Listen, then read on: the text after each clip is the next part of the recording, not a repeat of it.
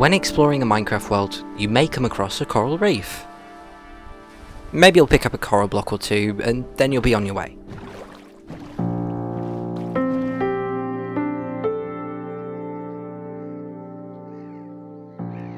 But do you actually know what coral is? Because there seems to be a little bit of confusion around it.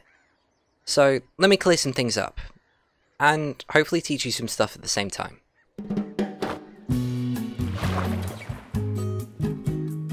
First of all, corals are animals. They're actually under the phylum Cnidaria, which makes them related to jellyfish. Although it's probably pretty hard to tell. That's because you need to look really close. This is a coral polyp. They're only 1 to 10 millimeters in diameter, so they're incredibly small. But hundreds to thousands of these polyps can form colonies, which are the individual reef corals. This is a basic diagram I've made to show the structure of a coral polyp. This is the gut. Nutrients and other food are digested here. It's really simple. Then you've got tentacles. Tentacles are covered in nematocysts and cilia. Nematocysts are stinging cells that many Cnidaria have. They're used to catch small prey or defend the organism by stinging would-be predators. That's why it hurts when you get stung by jellyfish. Cilia are a lot less painful. They're tiny hair-like structures on the entire surface of a coral polyp, and they do a variety of jobs by generating small currents. They're essential for feeding, cleaning, exchanging oxygen between the water and coral, and ventilation. Cilia are super complex and really important to the coral, and a bit too much for me to be able to explain. In this video at least. Sorry if you're interested. There is actually a type of photosynthetic algae that lives symbiotically with coral. It's called zooxanthellae, and like most things coral related, it's obnoxiously hard to say and spell. Zooxanthellae absorbs sunlight and provides food for themselves and the coral they live in. Waste products like carbon dioxide from the polyp are absorbed by the algae to do photosynthesis, in return providing oxygen and glucose for the coral to be able to do respiration. Over 95% of the coral's food comes directly from this relationship, and in return, the coral protects the algae. The CO2 that isn't absorbed by the algae is used by the coral to create calcium carbonate, aka limestone, which builds up the coral. This is what forms the rock-like structures of coral reefs.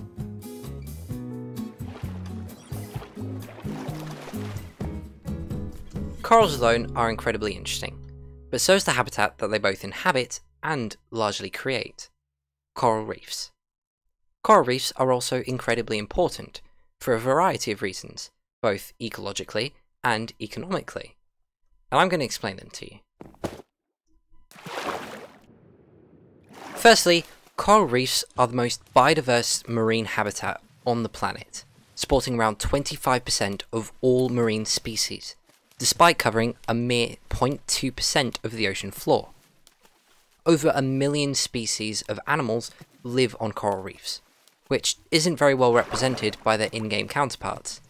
I mean, come on Mojang, we could have manta rays, nurse sharks, octopi, clams, dugongs, jellyfish, anemones, lobsters, shrimp, hermit crabs, sea snails, even more.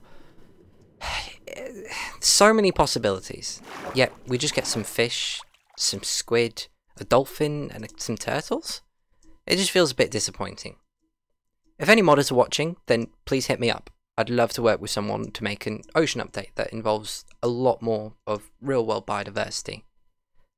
Anyway, went a bit off topic there. What were we talking about? Oh yeah, coral reef importances.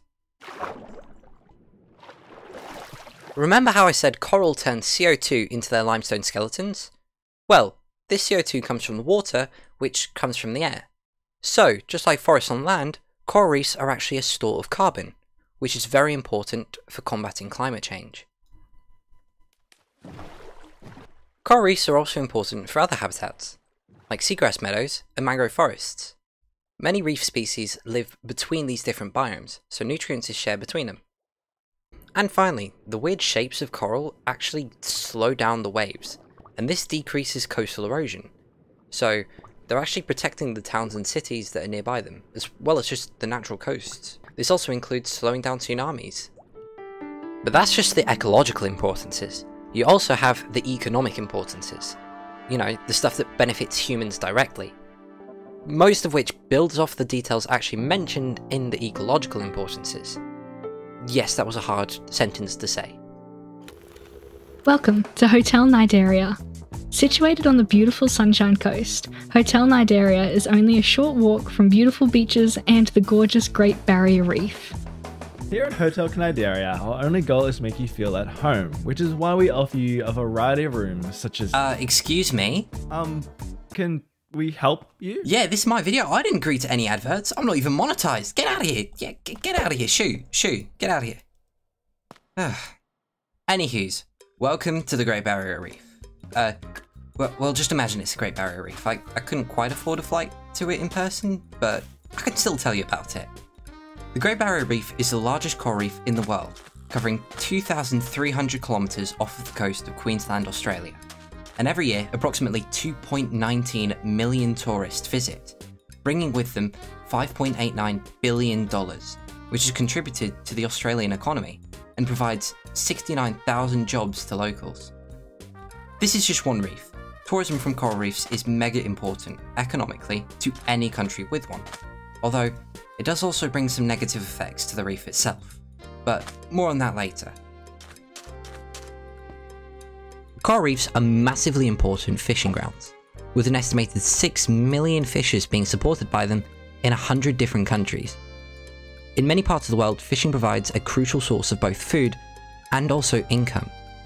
Coral reefs are incredibly important for this because of their high levels of biodiversity. There are many different types of fish and other aquatic species that can be fished, that can be harvested, and that allows people to catch them, sell them, make a profit, and feed themselves and their families. I've got one last thing for you when it comes to importances, and it's that many medicines were originally developed from animals on coral reefs. Many species that live on coral reefs produce toxic chemicals to protect themselves. These chemicals can be used as medicines in carefully controlled amounts. For example, Dolostin 10, a medicine that inhibits cell division and has been tested as a treatment for cancer. Dolostin was originally isolated from sea hares, a type of marine mollusk that lives in warm, shallow reefs, like in the Indian Ocean. And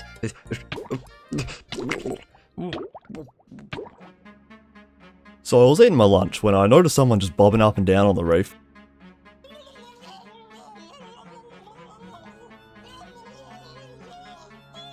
I think there's someone on the reef. Can anyone confirm? Yeah, Jace, there's somebody panic out there? About 11 o'clock from you. Right, I'll bring him in. 16-year-old Josax was recording an educational video about coral on the reef when he suddenly remembered that he couldn't breathe underwater. Fortunately, lifeguard Jace was soon on the scene. However, Josax's condition was looking quite worrying. He'd been under the water for a whole 3 minutes at this point.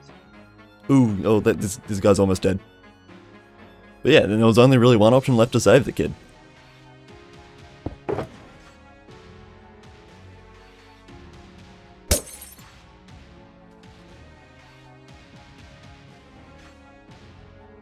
It really is too bad that I grabbed the wrong potion, because I did like this job. Incidents like this serve as an unfortunate reminder that YouTubers aren't very smart.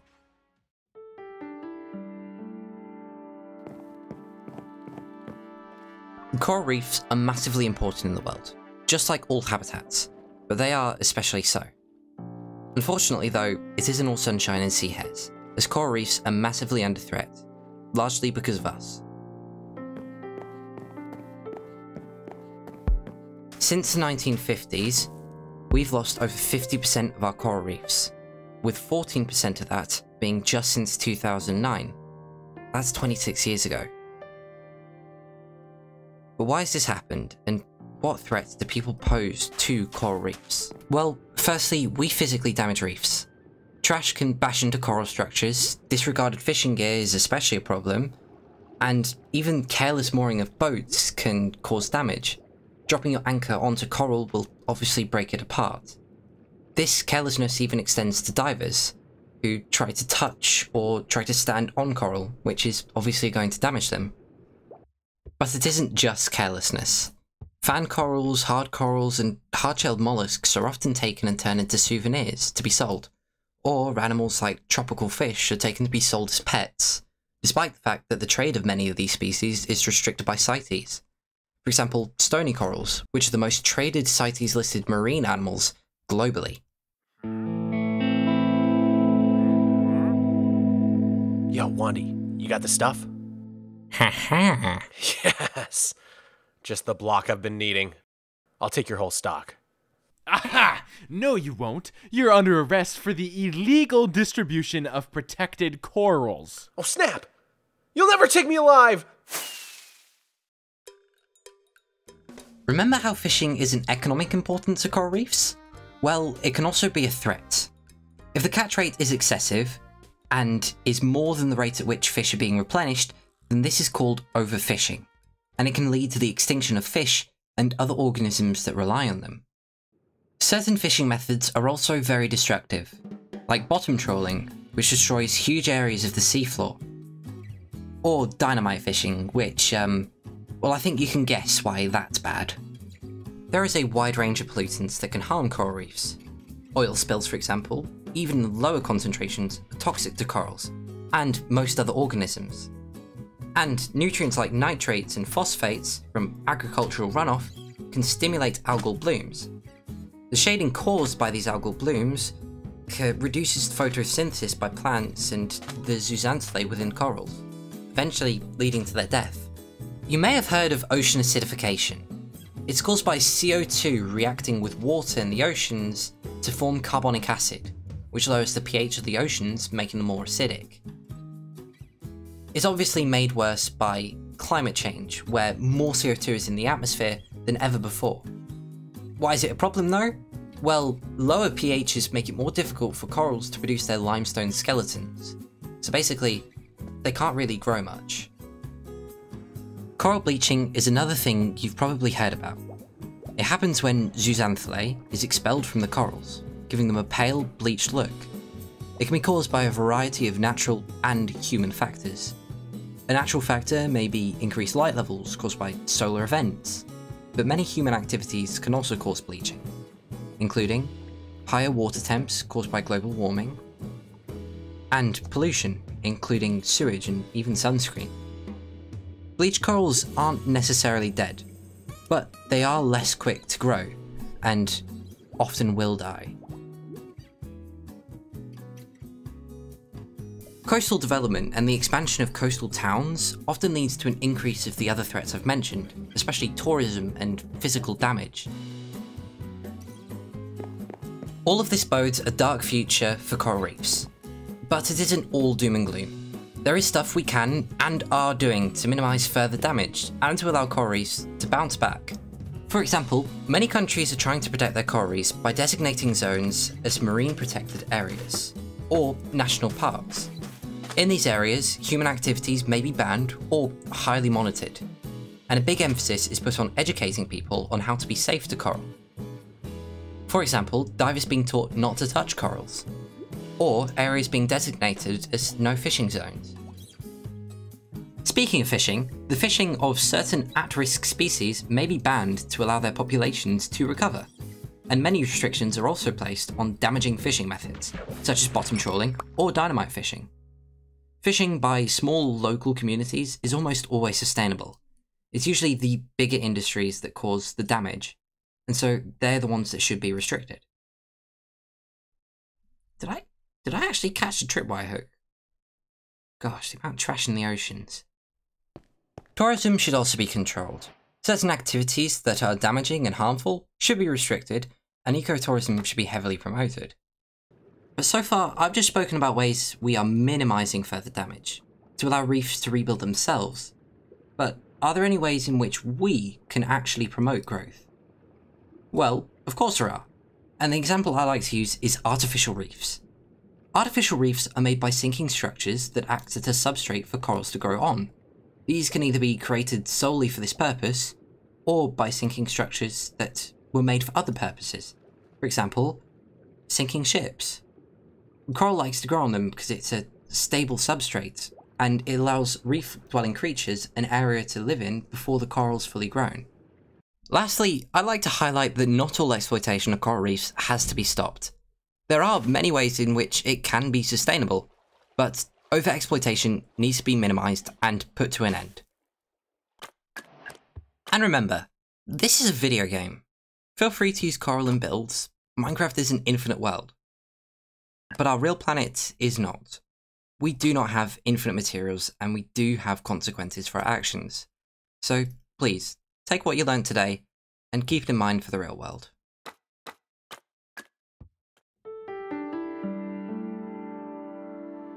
But with that, thank you very much for watching. Most of the sources for this video should be linked in the description, if you're interested. And I would like to give a massive thank you to everyone who cameoed in the video. So, M, BH, Jays, Mogswamp, and Shula, thank you a ton for lending your voices. And an extra big thank you to the Breadfish, who helped me build a lot of the set for this video. All their channels will be linked in the description, so please go check them out. I know this video has been a little bit of a drag. Didn't realise how long it was going on for, but it's taken me about 2 months to make this, so I'm glad to be finishing it off. I hope you have learned something from this video, because coral is really interesting, and it is something that we need to protect a lot.